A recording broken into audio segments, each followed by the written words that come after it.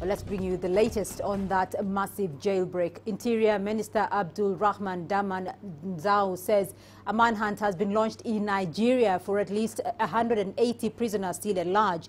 They escaped from a jail in the city of Minna during a raid by armed men. 30 of the escapees have been rearrested. CGTN's Kelechi Emekalam has more on Nigeria's biggest jailbreak in years. In total, 219 inmates are reported to have escaped after the jailbreak. Unknown gunmen reportedly attacked the prison at about 8 p.m. local time. They overpowered the prison's officials on duty after a shootout and flung the prison gate open for inmates to escape. Their motives could not be immediately established, but the same prison facility is not new to jailbreaks. In 2014, armed men attacked it and freed 275 inmates. Only 108 of the jailbreakers were rearrested and returned to jail. Internal Affairs Minister Abdulrahman Dambazau visited the prison and said 30 of the jailbreakers were rearrested and taken back to prison.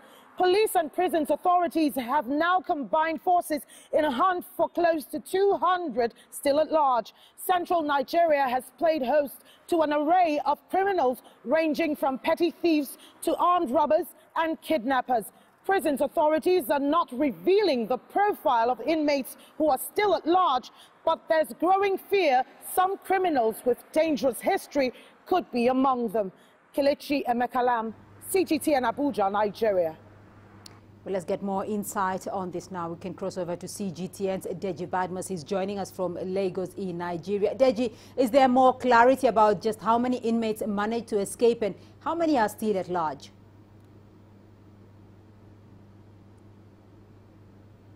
Well, what the government is saying, as a matter of fact, what the Minister of Interior, Abdulrahman Dambazau, said when he visited the prison is that 182 inmates now still remain unaccounted for. So 30, according to him, have been rearrested, so 182 unaccounted for. And what is coming out now is that we're beginning to get some kind of profile now of some of the inmates. We understand among those that are still missing, 2 of them are actually on death row. So I think as the day goes on, we're going to get better clarity. But at this moment, what we can confirm is that 2 of the inmates that escaped were on death row, and 182 still unaccounted for, and 30, of course, have been rearrested. There's a possibility now, because of what is going on in that state, that more arrests have been made, but we're going to get some kind of confirmation probably much later in the day. So there is possibly some arrests having been made already there, Deji, but what kind of operation has been mounted to ensure the escapees are captured? There's a massive stop and search operation as we speak now going on in Niger State. You have the police, the civil defense mounting checkpoints, and of course you also have criminal investigation officers. Now you have intelligence officers who have infiltrated the entire area.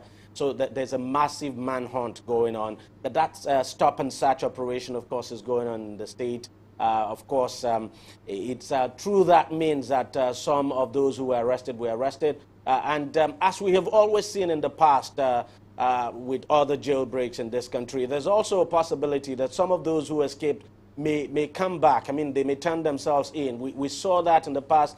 Some of these inmates may be rounding off their terms, and so for them, they probably would not want to stay away. So we might have a situation where some of them might turn themselves in, but a massive operation on stop and search operation involving the police and the civil defense. Of course, it's not impossible that the military might be involved in these at some point, and that this operation will no doubt go beyond Niger State where it happened. It's definitely going to go beyond, probably cover the entire country, because there's a possibility that some of these inmates have actually left the state. Beatrice? All right, Deji Badmus for us there in Lagos.